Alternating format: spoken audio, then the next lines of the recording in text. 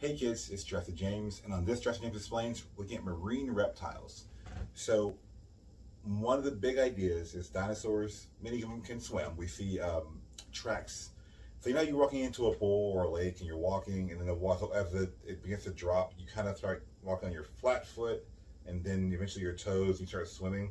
Well, it turns out dinosaurs do the same thing too. So we see many dinosaurs where actually there's marks in the mud, and then you start seeing just one or two claws that they take off to swim. So we know many dinosaurs can swim. But what you're seeing here are marine reptiles. Now, these are not dinosaurs. If it lived in the ocean, if it had flippers, it wasn't a dinosaur. So the idea is that there are different branches of this family tree, and in general, I have to point out who they are, how they're different, and what's going on. And first of all, I want to point out the ichthyosaurs. So ichthyosaurs are some of the first marine reptiles known to science.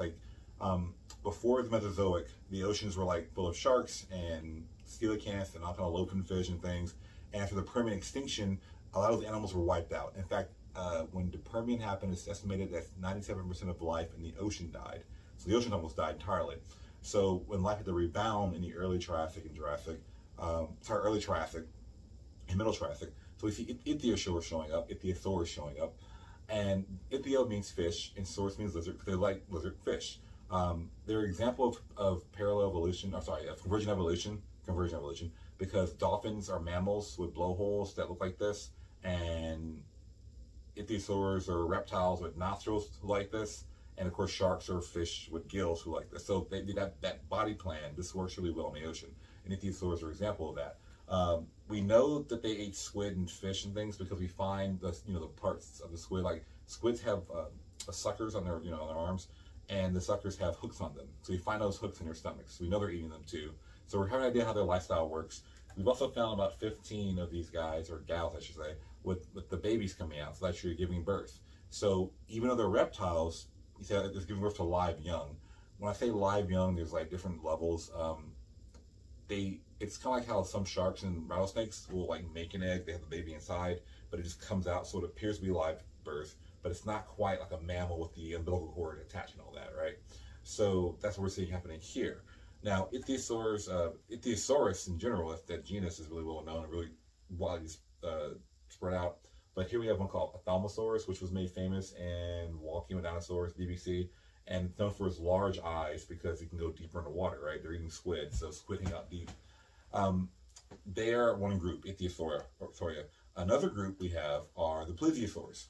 Now, the plesiosaurs are these guys here, your aka Loch Ness Monster. Very popular. Mary Anning, I would say mother of paleontology. She was the first professionally paid paleontologist. It's kind of a big deal. I always jokingly say that people see paleontology and dinosaurs for little boys. I'm like, I'm a grown man, I still like it. But also, this woman was the first to really do it and be paid for it, which is a big deal. Plesiosaurs, this is a Jurassic World one. These guys, about 10 feet long, this particular genre, and their eyes are up above, so they're coming up below from the prey. They have sharp teeth, they have a tiny neck. They can't we don't think they're like snakes that can stretch your necks out they're eating fish and squid, very small things. And the question, of course, is why is their body shaped like this? And it's the general view is like a football, so it's really maneuverable in the water, multiple fins, different kind of rudders, kind of thing. But in general, these plesiosaurs are not dinosaurs. Officially, I must say that I don't think they're still around. They were extinct in the end of the Mesozoic Cretaceous period. This monster is not this, but yes, that's not my area, right? So the plesiosaur group has another branch called the pliosaur group, which is totally underappreciated. So pliosaurs are plesiosaur members, family members that have short necks and giant heads. The most famous of which is the Lopleurodon, which in Walking with Dinosaurs, they showed this animal. This is the actual toy from that series. At the time of that documentary, they estimated to be 80 feet long or 60 feet long, something huge. They've now remeasured it, looked at different parts. Actually, more close to 40, which is still massive, but and of course, when you have a scientific paper thingy or any kind of documentary, you get your toyish forms that snap and crush. But they do have huge jaws. I mean, it's really good to point out. Also, plesiosaurs and pliosaurs are together. Ichthyosaurs is another own group. Where do they come from? There's these things in the Triassic called nososaurs. We think this group led to plesiosaurs. They're the number one. For that show, Mari, you are the father, So that we think that nososaurs like this led to this. How do you get a notosaur model?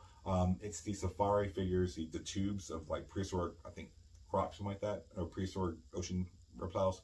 So Mosasaur, that's a plesiosaur, ichthyosaur, still jury's out. This is, I always have trouble saying the name, Spondylus. I always think whenever I see this guy, I think like Beyonce or Destiny's Child, say my name, say my name. It's Spondylus. And this guy did not lead to any of these things. It just kind of came and went. But again, in the mid-Triassic or early Triassic, there's this attempt to retake the oceans, and these reptiles adapt to that. So it has this really long neck and these arms, and it doesn't seem proportionate. But, you know, so it's an interesting animal in its own right. But it's not in these, it's a totally different group than the marine reptiles we see in Mesozoic. It is Triassic, but there's Mesozoic, Jurassic, and so on. We also have crocodiles in the ocean with flippers and fins. And unfortunately, they don't make very many toys of them. You know, there's like another part of that little tube of croc thing. But the question is always, why did crocodiles survive the extinction event and dinosaurs didn't? Not counting birds. And a lot of crocodiles did die, actually. There were some that had flippers. There were some that were marine mainly, had, you know, third web features. And there were others that were like on land that could almost gallop, you know. So a lot of those, what we consider today weird crocs, died out. And the ones that hid in swamps and like slick slime, those guys survived, right? So here's an example of that. Now, we got to the Cretaceous period, and we start seeing something in the late Cretaceous called mosasaurs. So the first mosasaur is Mosasaurus. That's been recognized by science. The one we all know and love is Tylosaurus. And again, this is my favorite model of Tylosaurus because it has a little second row of teeth in there, making this super accurate. This one does too, actually. So the newer ones have that. A lot of my older ones don't. If you want a video on Tylosaurus, tell me in the comments. But again, big discovery here is the fin. This is, you know, they have elongated torsos. The Jurassic Robosaur is too truncated in the torso, which I get it. It's a movie thing. It's not science. It's a toy. But they're related to snakes. They're in the order Squamata, snakes and lizards. So they're like a Komodo dragon and a python had a 40-foot baby. You know, so they have elongated torsos, long tails. New research suggests they have actually this kind of more fish-like tail, that the bones go down, but it goes up like this. And how do I know that? Well, we see that in ichthyosaurs, where the bones come from the vertebra, come down and go down like that. And this is just like cartilage or something. So it wouldn't be out of the question. Plus, it's more maneuverable with that kind of tail. Mosasaurs is their own branch, close to snakes and lizards. Back on the plesiosaur branch, we know Plesiosaurus, but everyone knows Elastosaurus, this guy here. And he's the one, or it's the one that's like 40 feet long, have like a 15-foot neck.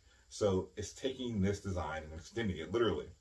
The idea here is if you were hunting fish and squid, they see your giant body coming, they will swim away.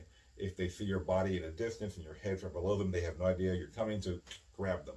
I have always had issue with the necks going up like this. If you ever see their skeletons, they have long vertebrae, the later species. So I like this model personally because it's more like horizontal, so we're moving around like that versus the you know, Nessie's S-shaped neck, you know, like a raptor almost. So the Elastosaurus is in the plesiosaur branch of this group.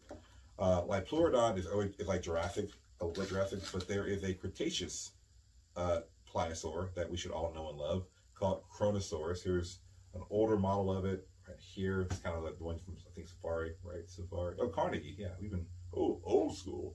And then, of course, this newer one I have here is a jaw articulated from Collect A. It's a really huge model. And again, this is a guy that they found a plesiosaur either in his mouth or his stomach fossilized. So it ate like a whole, again, not a Elastosaurus size, but a whole plesiosaurus. These are terrifying animals, you know. You start hearing about Predator X. It's not a mosasaur, it's a pliosaur. These are the ones that, if you were to say, James, what's the scariest things in the ocean as far as big pliosaurs to me? I mean, plesiosaurs are fish and squid eaters. Ichthyosaurs are like dolphins, you know. Mosasaurs are scary, but pliosaurs are terrifying. They're, you know, mosasaurs are long and, you know, like snakes. These guys are just giant, crushing, killing things. There's one called Doliranthus, too. It's kind of smaller pliosaur. And then I bring Spinosaurus. Now, Spinosaurus is not a marine reptile. The reason I have it here, I want to kind of contrast this, that marine reptiles, their entire lineage live in the ocean, basically. They have flippers. Spinosaurus is the last of a family of animals that are aquatic. So think of a Spinosaurus lifestyle between a crocodile and a hippo. It can go on land, it can go in the ocean. If these guys are on land, they die. They get stuck, you know, or at least it's been theorized that some plesiosaurs may come on land like turtles, lay eggs, and like crawl back in the ocean with their flippers. But Spinosaurus is not a marine reptile, it's a true dinosaur.